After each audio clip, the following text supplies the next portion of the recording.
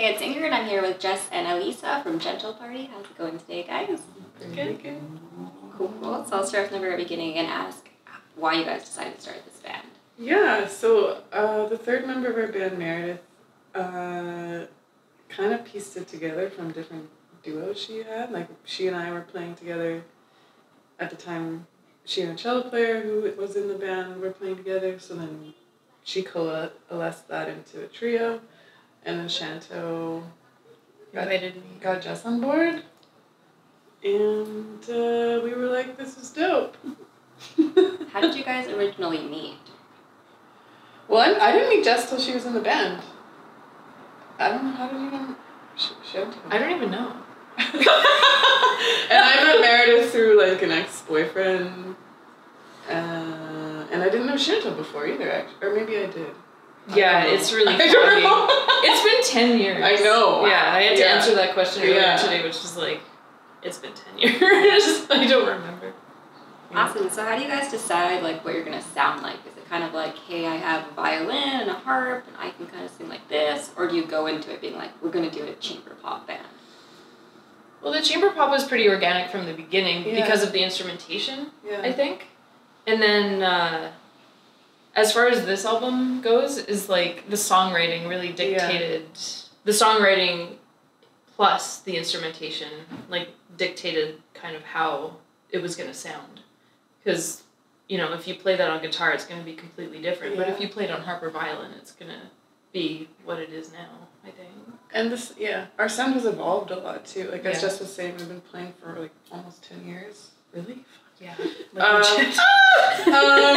So we didn't sound like this in the beginning, for sure. No. I mean, speaking for myself, I was like a totally different musician at the time because I was so young and didn't really like know what I wanted to sound like, even necessarily. Yeah.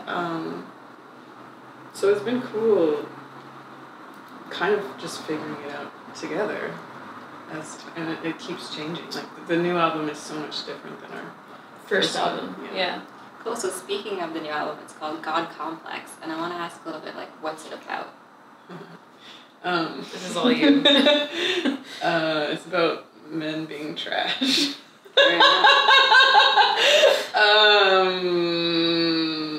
Which isn't fair. I take that back. It's about the patriarchy being trash. We love the men in our lives. Love the men in our lives. Yeah. That's mostly what it's about. A patriarchal rage, I would say. God Complex particularly. Yeah. And then the song was so strong and the theme like really resonated with all three of us. So we were like, this is obviously the album name. Yeah. For sure. Cool. And like, is there a certain story that inspired it, or that's just...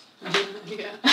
You don't have to say that. No, this is like to reference the person I already mentioned earlier but I am right now. So it was inspired by a person in my life who isn't in my life anymore, who is a celebrated person in the music scene, who is a misogynistic piece of trash. At least you get songs out of it. Yeah, totally. At the very least. Yeah. So I know you guys were supposed to play a release show on the 18th of this month. Is that still happening? No. Oh, okay. Sorry. Sadness. Yeah, we've had to cancel and just... COVID has made it so difficult to plan this, where it's like, we feel like we're on the cusp, but we don't know for sure. So we want to like maybe plan for something that can be a little more like a full body, like in-person experience than... We want to party. We want to party, yeah. We deserve it. We've been working on this a long time. So for like 2 years we've been working. Later, well, I mean, yeah. Later in the spring. Awesome. We're going to party. We're going to have a show, for sure. Do you know if there's like word out there when you would be able to, or just... No, I think we need to wait till the February, like... restrictions. Yeah, because they're about to end on the 19th of February, so whenever they announce the end of that restriction kind of length, then we'll know better. Yeah. But it's hard with venues right now because everything is kind of booked, but like half the shows won't end up happening. But it's like quite challenging to find the right place now that we had to cancel the show we were gonna do. It sucks. It's a long process. Yeah. It's taking a lot of texts and a lot of emails and a lot of like, yeah. Yeah, I think like even as a concert goer, it sucks. Yeah. Yeah. I buy tickets and it gets canceled. Oh my God. Yeah. I just noticed today a show I had tickets for, they didn't even tell me it was canceled. The only reason I know that is because I saw it on Facebook. 2 of my friends bought tickets to our show on the 18th. We need to tell them that they're not going to. Oh my God, I haven't even speaking of which, I did that. I haven't changed it. Yeah, that's okay. I didn't realize that was like, we haven't publicized it yet. They're total nerds. They like looked it up themselves. They were like so excited. Nerds in the best way. Like, I love them so much. They were just like, we're so have fans. They got a babysitter. Oh my God, no! Oh shit. At least we should I'll pull it. Yes. Oh my God. Okay. Sorry, friends. Cool. Maybe they'll see this. But Yeah. Definitely tell in person. So I saw on your website that you guys were doing a remix album where people are going to remix your songs. Is that still a thing that's happening It's as well? gonna happen. Yeah, we're going forward with that. It might get prolonged a little bit just because the whole thing is getting delayed, of course. But yeah, that is kind of a huge part of this album release, is including our extended community and trying to engage with them through the music and their interpretation of it. Yeah, it's cool. Not a lot of people do that, so I'm excited to hear Yeah, it. we're excited to hear it. Yeah, if it works. If people care. Yeah. Someone, yes. Please give fucks. I'm not allowed to say that. Your 2 friends from before will be there. Yeah. People that listen to it. Yeah. So kind of random question, but you guys are called gentle parties. So I figured to ask, what would happen at a gentle party? We're not gentle, are we? No. I don't know how we came upon that. I think it has to do with the musicality, which is, you know what, it's both. It's the fact that we actually do party like pretty hard. Yeah. But the instrumentation is so gentle. I'm trying to remember what the for our first album it got reviewed by Harp Column, like the Harp magazine. And they like Jackson, quit it, Jane. Hey, Jackson! They called our band, like they put this in print. They called our band like I don't know, something terrible, like soft. I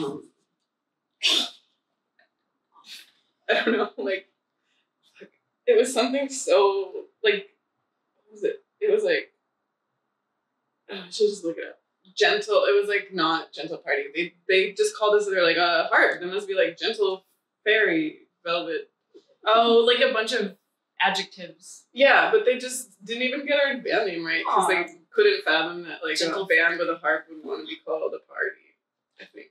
Anyways. But that's the beauty of it. I think that's why it works so well. Is because there's, you know, classical instrumentation that you wouldn't associate with a party, and the way that the music comes out isn't exactly gentle all the time. Yeah. But there's a little dichotomy there that like totally works for the whole thing. The dynamic, I think, suits it. We actually had to fight for it at a certain point. Like, one of the band members didn't want to have that name. And I was like, God, I forgot about that. Wait, we have to have this name. It's so perfect. It's so great. I feel like I got a shout out. I was thinking about this recently because we didn't come up with that band name. It was my friend Hannah. No way. Who was just like, ha, wouldn't this be a funny name for a band? And I was like, yes, please, thank you. Yeah. Take it. She's not a musician, so I don't feel like I stole it from her band. Like, it's fine. Thank you, Hannah. Appreciate Anything. it. Yeah. So yeah, Valentine's Day is coming up. So if you're gonna ask you guys, what's your favorite love song? Oh. We might be here for a while. Okay, I mean, like, the jazz standard Tenderly, maybe. My Funny Valentine. Yeah, it's kind of Yeah. cute. I mean, is it though? Is it kind of like? It's kind of problematic actually. Yeah. I don't know. I was just like listening to the new FKA Twigs album on the way here, which is a masterpiece. Really? Have you listened to No. it? Oh my god. So like all of those songs are kind of like in love or out of love, but about love. So. Oh, Fiona Apple. Oh. What's it called? Which one? It's from the second album. The one extra. It's called Not About Love. Oh yeah. Wait, so it's not a love song. I'm sorry, it just says love. I mean, it is a love song. It's about love. Yeah. I'm not in love. Me either. No, she literally says I keep falling out of love. Yeah, me too. I feel you. sister, like, damn. I'm not. This is why I have lists prepared. No, that's a great song. I mean, I think our band was actually like pretty inspired by Fiona Apple. We covered that one song. We covered a Fiona Apple song, but also that album was like one of the most influential albums in my life. Oh, 100%. The second one, Win the Pawn? Oh my god. Yeah. So Yeah. good. I mean, all of them. I think about it all the time. Extraordinary Machine blew my fucking mind. First and last song, so good. Yeah. I mean, the rest of it's good. And that album has crazy instrumentation. Like the orchestration, it's super orchestral, actually. Yeah. So there you go. We love Fiona. Yeah. Our love song is Fiona. Yeah, our love song is Fiona Apple. And my last question is, what's next for you guys? Hopefully we're gonna have play a a party. show. Yeah. Like, God willing, we can play a motherfucking show in this. God. Yes. And then, like, more shows. Hopefully more than just one. Would love to do a festival at some point. Yeah, like we'd love to tour. A legit musician. And then I guess we'll... Well, and then the remix project. The remix. We also have a music video coming out. Next 2 Little 3. Yeah. It's going to be... The album's going to come out and then we're doing another music video. And then, truthfully, I want to do a couple more videos. Yeah. On a DIY scale. Definitely. The tracks on this album are so kind of cinematic and just... They play to visuals so well. So I have a little scheme to try and get, Jess affordable videographers. Well, Jess made our first music video off the album. She's a director. Dabbling. Yes. I'm a dabbler. Yes. It's great. So more for God Complex. Yes. Just gonna ride it as long and hard. I mean, we haven't even started. The horse is still in the stable. Like, gotta get that bitch out there. Yeah. Gonna whip that nag. Yeah. Thanks, guys. Thank you so much. Yeah. We're done.